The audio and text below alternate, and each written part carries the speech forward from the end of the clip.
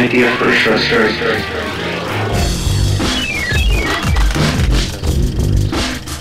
We make the ball go down and then up. Right, I'm Mitch Resnick.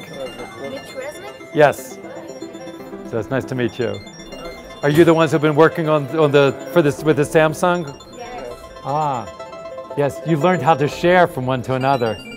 In the past, people have been able to create in many different ways. You create, paintings, and you could, create music on the piano. It's partly because of technology that things have speeded up so much, and that we're in such a fast-changing society.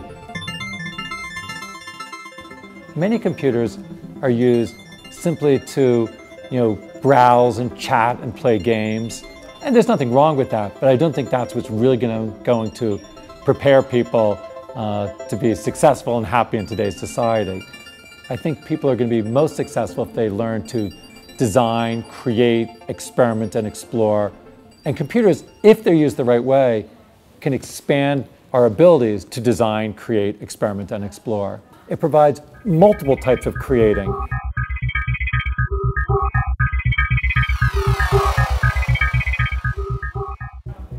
About 15 years ago, I helped start an after-school center for young people from low-income, underserved communities.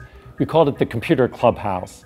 It was a place for young people to come and to learn to express themselves creatively with new technologies, create their own videos, to create their own music, to make robotic constructions. And one thing we saw there was that kids loved working with media. But there were some things that kids wanted to do, but there weren't the right tools for them to do it. They wanted to create their own games, create their own interactive stories, make their own interactive animations. So we saw a real need just from seeing what their interests were. They wanted to not just interact with new technologies, but to create their own interactive technologies. That's what led us to create a new piece of software called Scratch, which is a free piece of software that kids can just download to create their own interactive stories, games, animations, and then share their creations on a website. So it's in the spirit of YouTube, but instead of sharing your videos, you share your own interactive stories and games that you've created with Scratch. You can do great things, complicated projects. We're trying to set up so that we'll make it easier for the player to be able to coordinate the motion of the person and the ball. Because he's making the ball go to this character. But where on the character should he go?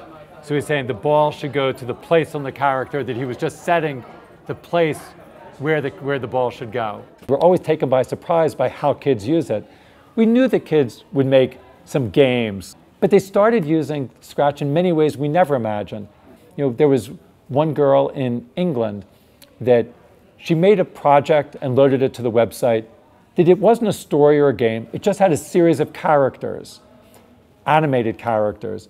And she put some notes next to it that said, I don't like to make games or stories, I just like to make characters. If you like my characters, please feel free to use them in your stories and games. If you want a different character, write a comment below and I'll make a character for you. So sure enough, there was a girl in Russia who liked this artwork and said, I'm making a game, can you make the character for my game? And they started working together. Before you know it, there were about 5 kids working together across 3 countries. They were making games together. I was a bit bored of making projects myself, so I decided to make a company to make some with others. I guess I'm most proud of a project called Wodan's World.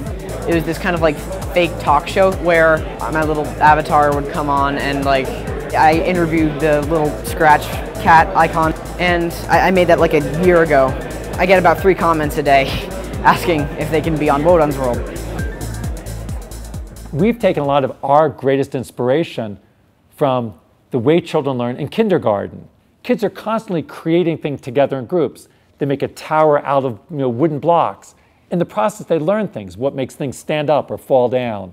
They learn how to think creatively and work collaboratively. We know people have to become lifelong learners now, to continually learn new things. Partly we need to break down many of the barriers that exist in today's education system. The different disciplines are separated. You have a math class, a science class, and a language class, a social studies class. We want to sort of bring a lot of the different disciplines together. I also think we should be bringing ages together. It's also great if a 10-year-old interacts with 7-year-olds and shares their experiences with them, because we all learn when we help other people learn.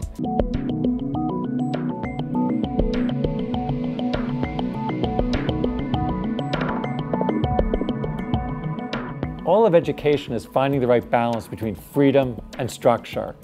Sometimes people have the misconception that creativity means you don't need any structure, and that's not true. A lot of the best creativity comes when you have the right type of structure. We often say that the three most important things you need, in today's society is to be able to think creatively, to be able to reason systematically, and to be able to work collaboratively. I think if we can help support people to learn those three things, they'll be very well positioned for life in today's society. We want to empower everyone to be able to invent new opportunities for themselves.